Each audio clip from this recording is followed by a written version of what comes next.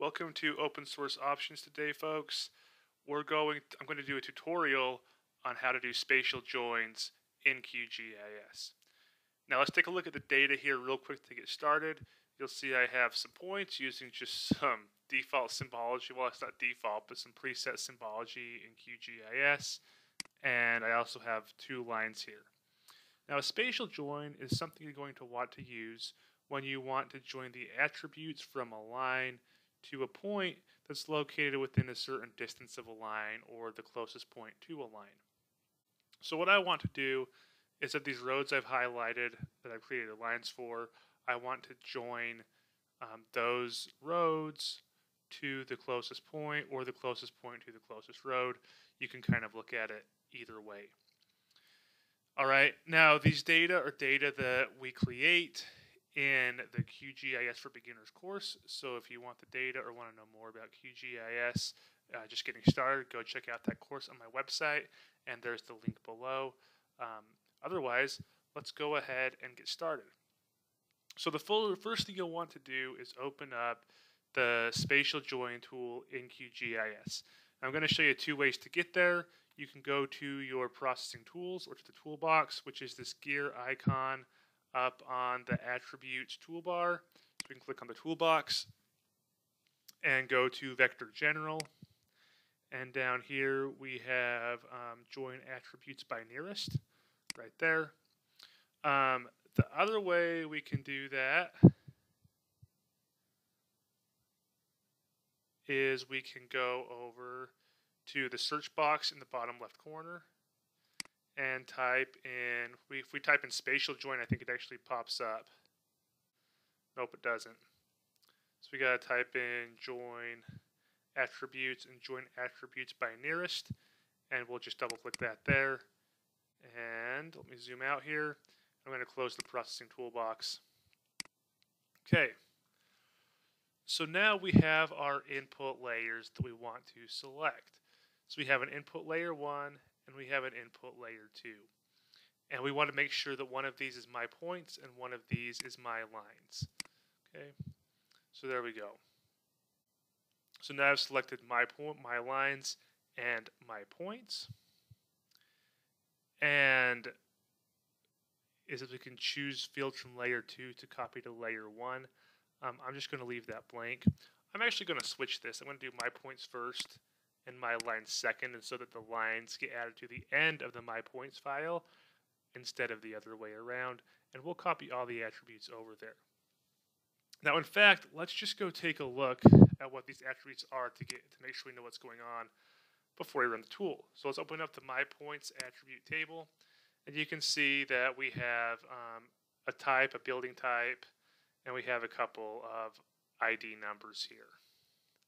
And this is just made up data. You can see we have a building, a park, an intersection, a church, and a couple of other buildings. Okay, now let's take a look at my lines. And let's open the attribute table. You can see there's a river and there's two roads, and I have a name for each of those. If you don't see the river here, the river is located off screen. Okay, so what I'm doing is I have a length here. That's a length integer, and there's a length decimal, and I want to get this information. Specifically, I want the type and the name to show up with the associated point. All right, and so we're going to just keep this the default. Let's go through some of these other ones. We can discard records that can't be joined. We can add a prefix, and this will just add a prefix to the column name. And let me show you what that looks like. So I'm just going to add my prefix and put an underscore there. And you don't need to do this.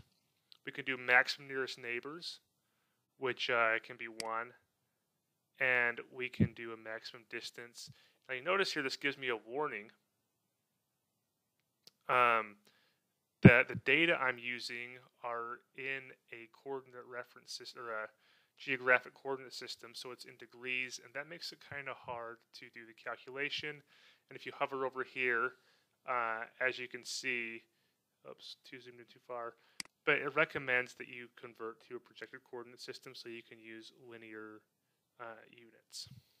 Okay, and then we can open the output. we're creating a temporary layer here. We can save this to a file also. Okay, so enough of going through that. I've gone through those outputs there. What I should get is the My Points attribute table with the My Lines information added to it. Let's go ahead and click Run and see if that looks right. So I've clicked Run. You can see over here I have this joined layer that was added in. That ran really quickly, so I'm going to close this. And turn that off. So you can see here that now I have another points layer. Okay, and that points layer, if we open this up, is going to give me the point information, and it gives me the road information. You can see that my prefix shows up at the beginning of each column. Okay, and you can see that it gives me the information of each of those. So we have Brooklyn Ave, and we have 22nd and 23rd Streets. And you can see that all the associated information comes over. And so this is really useful, like if you have points along a stream and you want to ascend into a stream segment where you have buildings close to roads, like I do here, and you want to assign them to a specific road. Now, just to be thorough, let's go back. I'm going to remove this layer. And we'll turn my points back on. And let's go back to our join attributes by nearest one more time. And let's just make this my lines. I'm not going to give it a join prefix. Let's say we can have a maximum of 2 nearest neighbors and just see if this changes anything. You can change the nearest neighbors.